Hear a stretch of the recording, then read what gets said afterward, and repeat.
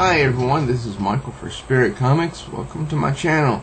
This will be my entry to DEE RUNK'S contest that he has going on till the 30th of this month. So I'm literally getting in by the skin of my teeth, to quote Megadeth. Now if you're new here, please do subscribe. Click the notification bell so you don't miss any new uploads. Also, please do give this video a thumbs up and share it around. And don't forget to comment. And if you are a returning subscriber, please do make sure that you're still subscribed, because people continue to be magically unsubscribed from their favorite channels. Okay, now I'm going to just look at his details to make sure I have them all correct. You know, the rules. I have to live on planet Earth. Check. I am more than 18 years. You know. I'm going to, it says make a video, post it to YouTube showing your 5 favorite comic book covers in your collection. Okay, well that's where I'm going to make a little detour. I decided to show I'm going to show 5 books. And the last one is going to be a comic book cover which never seems to leave my memory. And I decided that I would get out, you know, some comic books that were surrounding that one in the bin. So while these aren't necessarily my the first 4 aren't necessarily my favorites, they are old and they are covers that I never see anybody show off at all. So this will be something, this might be something new. Now let's see, just to make sure I didn't forget anything else.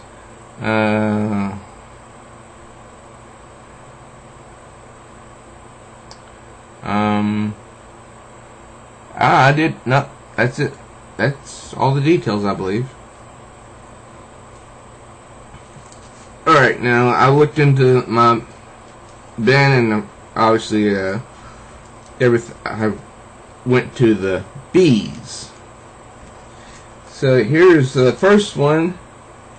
Is from a company that you all know about or have heard of. It called Dark Horse Comics. Honestly, I don't think I've ever read this, and I don't remember where I got it from. But my gosh, this cover is killer. It's Barbed Wire from Dark Horse Comics #1. No, it was week 1. Excuse me. It was $1 here in the United States and $1.25 in Canada because it has the Canadian price on there.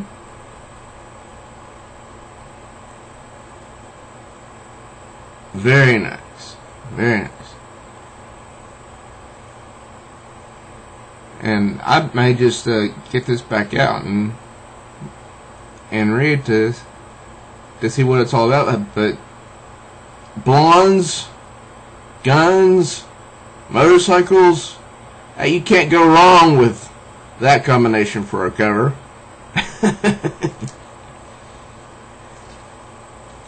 Okay. Next one is Batman number 420. This is part 404. Batman 10 Nights of the Beast. Was written by Jim Starlin. He's a familiar name. I've never seen anybody show off Batman covers from this particular era. Or not these anyway. And on the other side is Batman number 379. At war with the minions of the Mad Hatter. This is both of this one was 1989. That's what it says up there. 1989. And this one is 1985.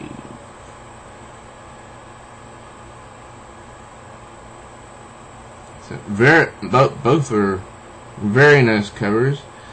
And I could be wrong, but this kind of looks like Bane, but I'm not sure. Okay. Now moving on. This one is Batman number 371. Oh, it's from 1984. Actually, across the cover it has Catman. And it's got the Batman and Robin in his sights. Now, the last one is the one I said that never seems to leave my memory. It's also a Batman comic, and it was released in February of 1984, and I will go into detail as to why this is one of my favorite covers, and I really have no idea who wrote this. Batman number 368. I love this cover. This is one of those covers for me that, you know, never leaves the memory, because it's the only one which has never left my memory. It's that good. And I'll tell you, and I'm going to try and get this a little bit closer if I can. If you can't read this, it says, introducing Robin the Boy Wonder. That's right, we said Boy Wonder. And I'll tell you why I like this cover so much. Because, like the others, it has Batman in his iconic colors, which is blue, gray, and yellow, with the bat symbol on his chest, surrounded by yellow. It has Robin on there, but also it looks hopeful. It doesn't look dark and gritty like modern comics. I mean, sometimes the stories make up for the crappy covers, but you know, this is a hopeful cover to me because it's bright.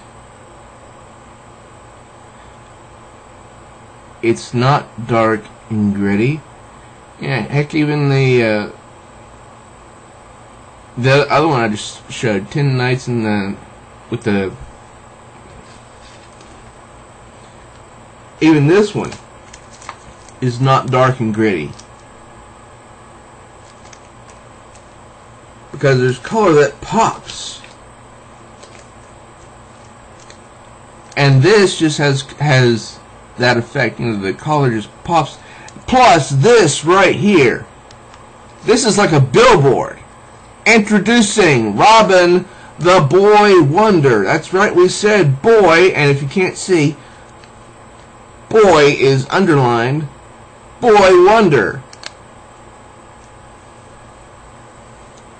I don't remember what this story was, but this particular cover has always stayed in my mind whenever I think of Batman.